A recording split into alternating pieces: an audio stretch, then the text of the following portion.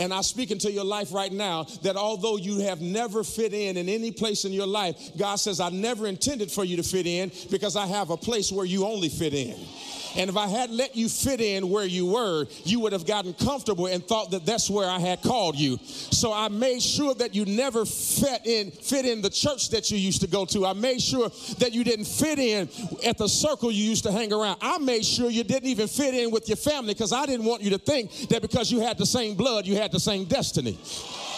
So I didn't let you fit in because I had something so elevated and so exalted for you that I had to make sure you were in exile. Watch this, because every person who has ever been elevated was exiled somewhere first. I'm talking to every rejected person in here today who wondered why you didn't fit in and why nobody ever called your name and why you didn't get the job because you were qualified. Because God said, I didn't want you to get a job you had qualifications.